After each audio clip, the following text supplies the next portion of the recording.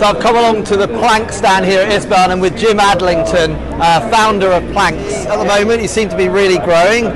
Well, where's it come from? Where has the brand come from, and why did you start it in the first place? So my heritage is obviously UK skier. Grew up on Kids Grove Dry Slope in Stoke-on-Trent. Yeah. So back when I was 9 years old, and then just got hooked on skiing. When I was 18, I got a job, worked out in a ski resort in Val d'Isere, and got a job washing dishes so I could ski every day, and then did 5 years hard work, getting good at skiing and getting good at washing dishes. And better at skiing, I reckon. Yeah. and then yeah, managed to have a meeting with Salomon. They were staying in my hotel, and I kind of badgered them to give me. They had a pair of 1080s on test, and it was the first time I'd ever seen a twin tip ski, and I was just like, they gave me a set of skis, and then I became a pro skier for 10 years, and then it's like there isn't really like a brand that's just for skiers really. Like a lot of the skiers were wearing snowboard brands. Yeah. I saw a real niche in the market, and I knew that like Fat Face and White Stuff were doing really well as a UK brand. But there was no one really doing like a freestyle kind of thing for a younger market. It started in Val d'Isere with a really small collection. Okay. And we were just selling in bars and selling to friends, and then it just kind of grew from there really.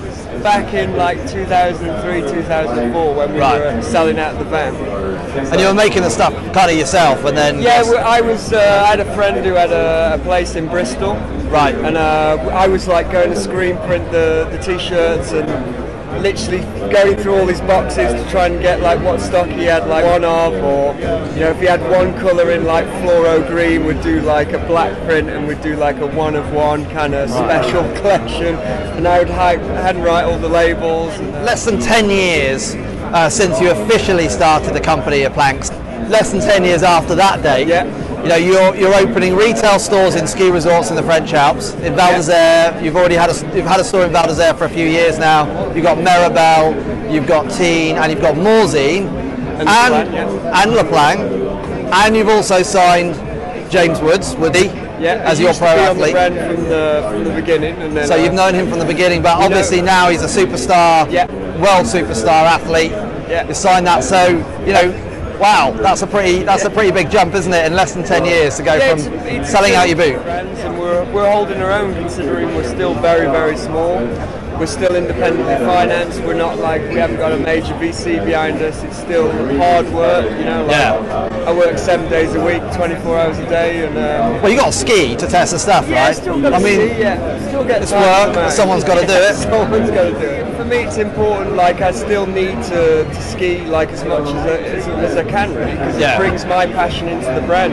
I get to ski like, you know, 3-4 times a week for a few hours, and it makes me really excited about coming back to work. And it's nice to have that passion, isn't it? Yeah, it's been a really exciting journey. The interesting thing is, as well, for me, is I don't just see it on the kids kind of thing. I see it crossing a lot of age, a lot of age ranges, and you're exactly right. Like in the beginning, we kind of had a target audience that we kind of aimed to.